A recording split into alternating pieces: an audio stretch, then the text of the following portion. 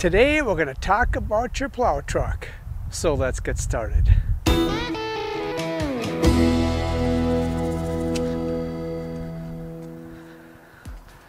Hello, welcome back to My Green Lawn. Today we're going to go ahead and talk about safety. Here are some important plow safety measures to keep in mind when you're driving with a plow and plowing using your pickup truck. The first thing I'd like to see you do is to inspect the equipment. So before you're using your plow, obviously it's essential to ensure that it is in good working condition. Check to make sure that the plow's attachment to the vehicle and hydraulic hoses and other critical components for damage or any wear and tear. Then we also want to check and clear the work area. So we'll go ahead and remove any obstacles or debris or hazards from the work area, the place you're going to plow, including people and pets. You won't want your dog running around while you're trying to plow. The other thing you want to do is slow down. Always drive slowly and carefully while you're plowing, especially when it's slick or on uneven surfaces. And use caution when obviously turning and stopping and backing up, most importantly. Now the plow can affect, as you know, the plow can affect your vehicle's handling. The other thing you're going to want to do is to keep your distance and maintain a safe distance from other vehicles. That's either while driving on the road or while plowing. Obviously, if someone drives by while you're plowing, you go ahead and give them the right of way, let them pass first. Avoid obstacles that could actually damage the plow's blade or damage the object themselves, or potentially injure or harm somebody. Use your lights when plowing. Use your emergency lights, your flashers, your headlights. Always use your headlights and flashers, and any safety lights you have on your vehicle to increase your visibility to other people and other drivers. You're going to also want to be sure, again, like I said, be mindful of others. Be aware of other drivers on the road and watch for cars passing you or coming up from behind you, especially again if you're going to be backing up. Always be prepared to stop. Always carry a first aid kit, emergency supplies, carry a charged cell phone and a charger in case of an emergency. The other thing you're going to want to do is properly balance the load. Any kind of salts, the plows, the shovels, the snowblower, any kind of equipment you may have on there. An improperly balancing load can affect your vehicle's handling and your stability. When plowing a parking lot, it's essential to drive at a safe and reasonable speed, taking into account the size of the lot, the layout of the parking spaces, and the presence of any obstacles or hazards. Now, generally, you should be driving at a much slower speed. If you're plowing, maybe around 5 to 10 miles an hour while you're plowing in a parking lot. This slower speed allows you to maintain control of your truck and your blade and to avoid any potential accidents, which we don't want to have. It's also crucial to adjust your speed according to the condition of the parking lot surface. For instance, if the parking lot is covered in ice or snow, you should drive at a slower speed to maintain safe control of your vehicle and your plow.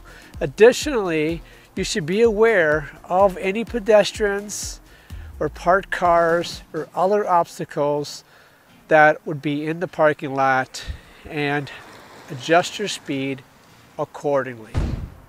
Overall, it's always better to err on the side of caution when plowing a parking lot and drive at a slower speed to ensure safety. Now, when driving on a highway with the plow attached to your truck, it's essential to consider the safety of yourself and of others on the road.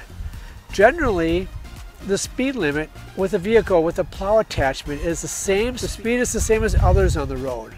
However, you should adjust your speed accordingly to the road conditions, such as snow and ice accumulation, wind, and the visibility to maintain a safe control of the vehicle and to avoid accidents.